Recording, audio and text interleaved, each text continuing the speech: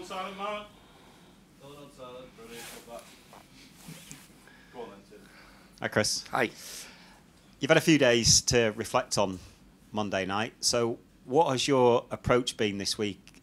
Has it been a few tough words in the dressing room, or is it an arm around the shoulders to try and rebuild the confidence? It's a balance of both, really. So, you know, we can't bury the players. We've got obviously a lot of games coming up. It was yet again, as what's happened over the last couple of home games as well. It's a really disappointing performance, stroke result. So we have to own that and live with that. So it's a bit of both, really, Tim. Defensively, obviously conceding too many goals, but you are and have been without a core of Premier League experience in the back line all season. So how do you go about stopping the flow of goals against? Well, you need to, obviously, to give yourselves an opportunity in the game, and we have done that, you know, in certain games, not been all season like it has been, but there has been obviously a lot of the games where it's quickly gone, you know, from 1 to 2 to 3, and even some cases to 4, which is incredibly disappointing. I think if you look back from a personal point of view and how we set teams up as well, you know, especially when you're coming into this division and playing your football at the ice level against the likes of what we saw on Monday night. And I've got to say, I'm not trying to deflect anything from the team on Monday, because the performance and the manner of the goals were unacceptable, and quite a lot of things. You know, you look at it and going, this is not what we want it to look like. So ultimately, I take that responsibility. But the levels that we are playing at and what Arsenal were at the other night, do we make it easy for them? Well, yeah, in terms of the goals, I've got to say it was an outstanding performance from their point of view as well. But of course, stopping the goals is key to get a foothold in the game and for us to try and get something from games. So we have been it incredibly harshly in terms of the injuries, as we always talk about. You know, the likes of Baldock, Basham, Egan, Robinson's been out the team, and Nell's been out the team. We go to Luton and get a fabulous, you know, performance and result. And I think you talk about what we want it to look like, what I want it to look like. You know, you look at that as a blueprint, going to a really difficult place to go and get a result that a lot of teams have struggled, and we go and win there and put on a performance, especially from a defensive point of view, that was excellent, and gave us that opportunity of going and winning a game. Then you come away from that game and you lose Max Lowe for the season, you lose Reece Norrington-Davies for the season. So I think there's got to be a touch of sympathy in there in terms of, you know, the stability, the consistency that we've not had, which, you know, every team needs, but certainly promoted teams need if they want to be hard to beat. But there's still certain stuff in there, and it's not just the back four and the back five. And I think if you look at a couple of, you know, 2 or 3 of the goals on Monday night, there's players there not track runners. There's players there not putting in tackles where they should put tackles in. So there's certainly, you know, a lot to work on in a short period of time.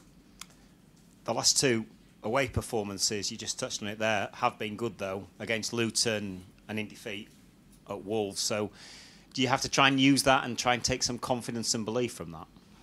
Yeah, you can. You have to bring those aspects up, but we have to be realistic as well. And like we said, you know, take that responsibility of what happened on Monday night. So yeah, it's a bit of both. I believe that we can produce those performances which you've just talked about, and even, you know, the Villa away one was one which was a real disciplined performance, and of course, yeah, we talk about, from our point of view, giving the ball up, you know, and being maybe more of a counter-attacking team. I think, you know, the majority of promoted teams will go from playing in the Championship where they dominate the ball, and then going into the Premier League where it's the complete opposite. But as you said, we have to show so many more qualities that I expect, and most importantly, our supporters expect. When we're doing the basic elements of playing football, which is winning races, winning tackles, winning headers, keeping your shape, and then taking that responsibility and taking that ball when you have that opportunity. Thanks, Chris. Cheers. Thanks, Tim. Chris, on Monday you referenced some of the players being a little bit broken, a little bit damaged. What's their reaction been this week since the game and in training? I just feel, Adam, you can't feel sorry for yourself being a professional footballer. So it's of course, yeah, part of my job is to motivate the players. I've said this consistently, especially when I've been at Sheffield United. How can you not be motivated to be a professional footballer and to play for this football club? So, it's a difficult time for everybody. We talked about personally, and from the supporters' point of view, we all love the football club, and everybody connected to it is not enjoying this period of our recent history this season. So we can't enjoy it. We can't be jumping through hoops. If you talk about the mood in the camp, yeah, of course it's going to be somber. What do you think it's going to be like if you're winning every other week in the Championship? It's going to be buoyant and it's going to be upbeat, because that's what football does to you. It tests your resolve, it tests you psychologically, and it tests you right the way through your career. It's tested me through my playing career, and for myself, more importantly, my managerial career, right the way through. And I don't want to go too deep into that, but you either go one way or the other. You come out of it through this period, because it won't last forever. It won't last forever from the players' point of view. It certainly won't last forever from my point of view as a manager, and it won't from the football club's point of view. And there'll be things happening between now and the end of the season and going forward that we'll have better days and brighter days. But you have to dig in, and you have to stick your hand up, and you have to show that you're up for the fight, and show all those qualities that you have to show to be a professional football, and to be a professional football at the highest level, because that's what they're doing. They're playing professional football at the highest level in Europe, and some might say in world football. You've seen a lot, clearly, over the course of your career. There's not much in football you haven't seen. Is this as big a test as you've ever had personally in trying to get the players back up and get them to be competitive between now and the end of the season? Yeah, it is. Yeah, without a shadow of a doubt. Yeah, it is. And so my coaching staff have to be at our best as well. It's a difficult gig. It's a tough gig at the moment. I think everybody understands that, realises that. I live in the city. There'll be people that will be sympathetic for around the situation at the moment, and there'll be people that are critical, and I understand both aspects of that. But we have to be our best when we come in every day. We have to be positive. We have to be on the front foot. We have to recognise the issues and problems that we've got, and we have to do our best to try and solve them with the help of the players as well. And that's the key. I've never asked for the supporters' help. I never will do. It's up to us to fire them up. And as I said after the game to you, Adam, I think that the supporters have been outstanding. I think they're making the shirt incredibly light for the players. So, our part of the bargain is to take that on board and run with it. And we've got games coming up that we feel that we can change the mood and the attitude of everybody, and we only do that with the performance that we put in. Have you thought more this week about the approach for the rest of the season? Because when we spoke on Monday, you spoke about maybe giving a bit more minutes to some of the younger players. Maybe looking at the players that are going to be around more longer term. Are they still things that you think are going to be key for the next few months? They could be. I don't want selfish players. I don't want victims, and there will be. There'll be players. I'm not playing. It's my fault. I don't think any one of the players at the moment can consistently put their hand up and say, I deserve to be in the team. Possibly Robbo, I would say, at the moment. Outside of that, I don't think there's many players that can say that consistently they've played to their maximum level and been 7 and 8 out of 10 over this period. So there's been an incredible inconsistency in our performances individually and as a team. So we have to pick a side. What I feel is right for the next game, from a tactical point of view, from an approach point of view. We can get it right. We did at Luton. We came close at Wolves. We did at Villa. You know, we've done it in my time here, and we've done it in the previous period before me. So they can do it, and we have to. We have to show that in our attitude and performance. But going back to that, if I've got to say, if I feel that people are really not with us or not up for that between now and the end of the season, then you know that will come into play in terms of when I'm naming the side. And if I do feel the likes of Blaster and Brooks and the other young kids that you know we've got involved in us deserve that start, then that'll be shown in that team selection.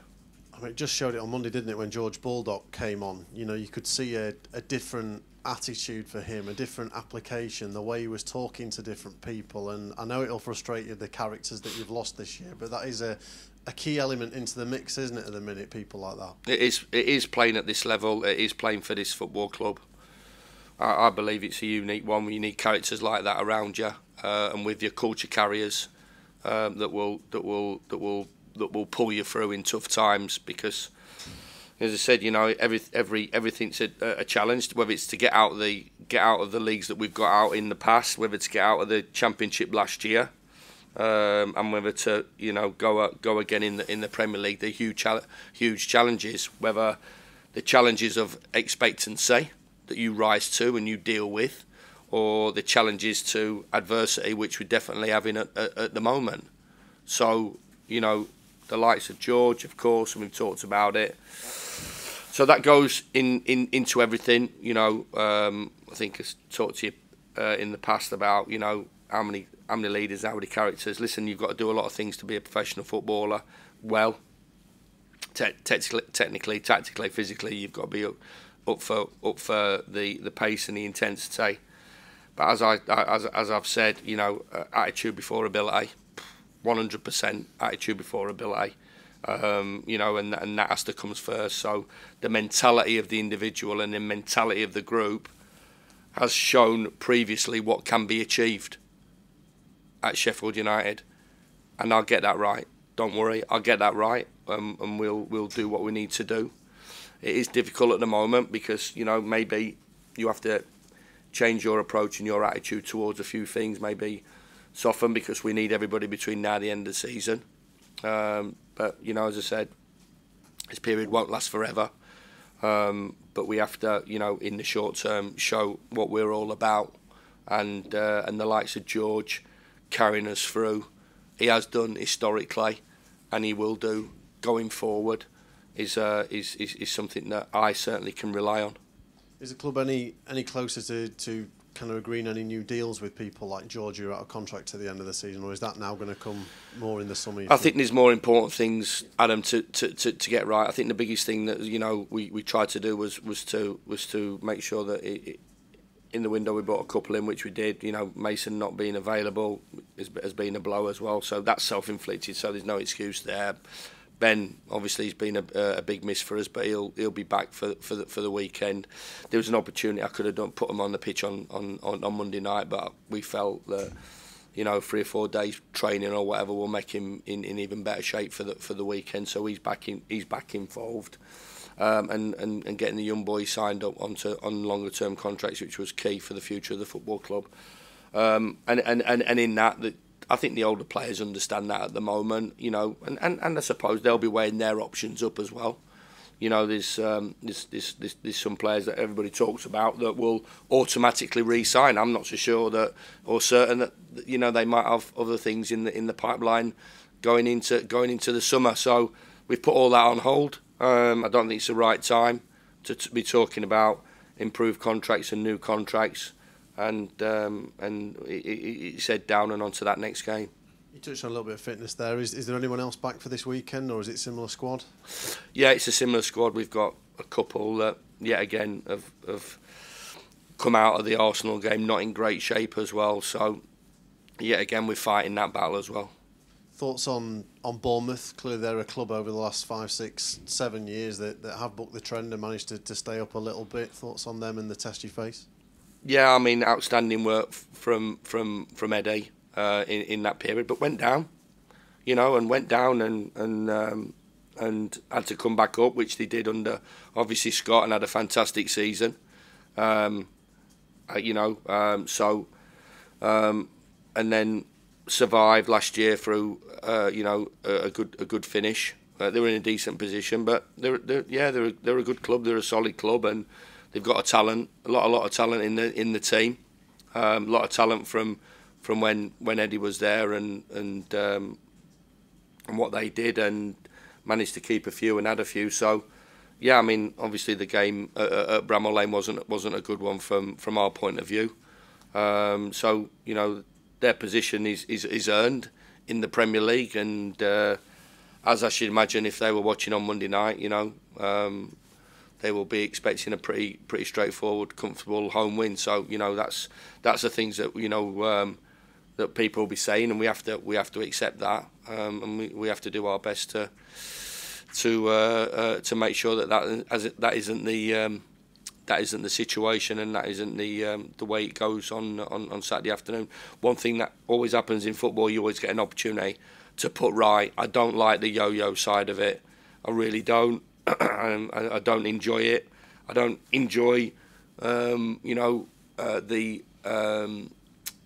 can I say, the inconsistency. I don't enjoy not really knowing what I'm going to get out of the group at the moment. And we have to do something about that. If we knew that we're getting, 6 or 7 out of 10 between now and the end of the season, I'd be absolutely delighted. But as you said, it's been, a few and far between sort of 7 and 8s, and a lot of below that score. So, that's something that, any club that wants to survive, or any club that wants to win games of football at any level, has to produce. And obviously that's got to be something that we need to address.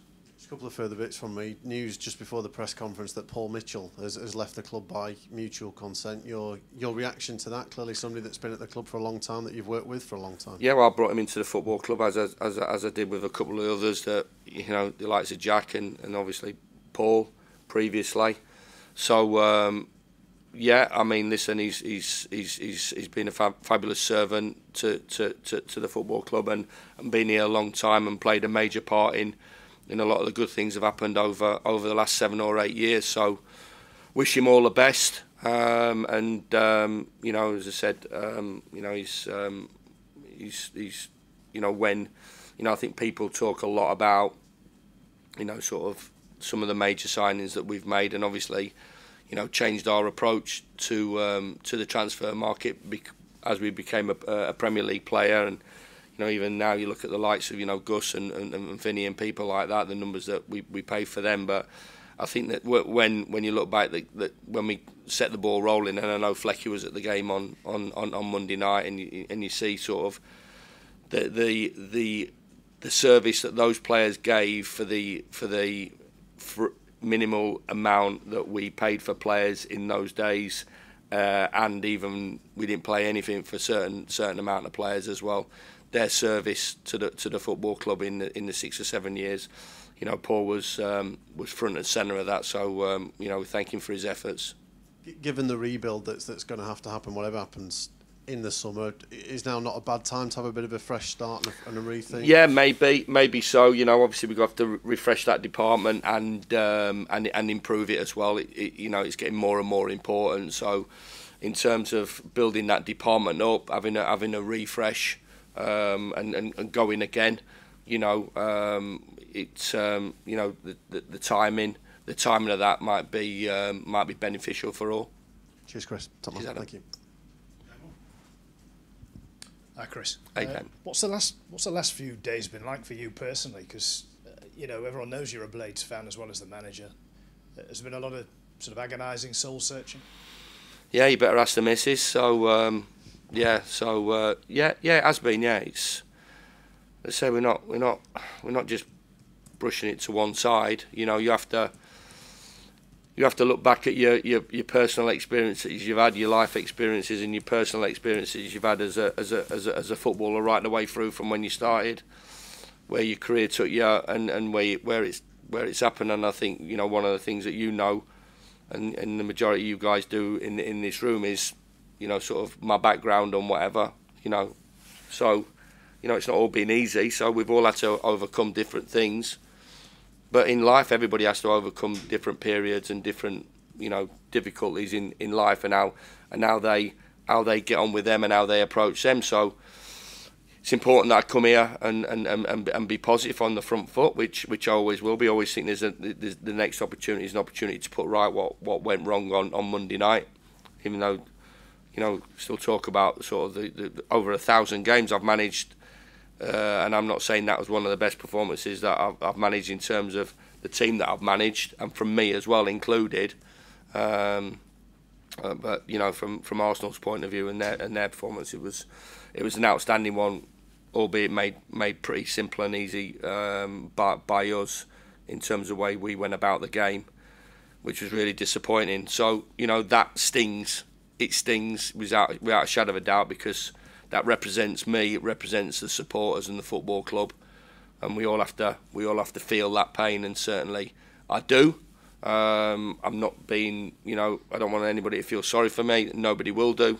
Nobody will do internally or around the football club, and definitely externally. You know the narrative, what has been said, and while I'm not on social media, I'm not daft, and I know possibly what is getting said regarding the team, the football club, and personally. So that's the arena that you're in. When you're in that Premier League arena, you always want to be part of it. You want to be part of it from a player, from a club point of view, from a manager point of view. But you know the downside to it when you don't get it right. So you have to own that. And as I said, you know, to the players, everybody's really, you know, everybody's really keen to accept praise and good things said about them, and we all like that. We all want that to be a case, because if that's the case, then we're doing things right and we're successful. But in equal measure, we all have to accept the other part of the bargain when things aren't going right. So, yeah, it has been difficult. I don't enjoy it. I've not enjoyed it. But one thing that it does do internally and personally, and I'll make you really dig in and show and try and show what you're about personally, and hopefully that'll get that'll impact on the players and the team. And as well as sort of pointing the players in the direction of the performances at Luton and at Wolves, do you maybe evoke memories of that day on the South Coast, the opening day when you went there and Billy got the goal? Yeah, it was a massive turning point, because you know, I think remember one of their players saying before or at half time to one of our players as we walked off, like, you've not got enough this year. You're gonna struggle. So, you know, I won't mention the player's name, but I think you showed there. You know, first half was down there was welcome to the Premier League and the players that they've got there and had. And the second half was that battling Sheffield United performance that we've all come to love and expect, and that's what we need to get back to. Embargoed stuff. Cheers, Demo. Hi, Chris.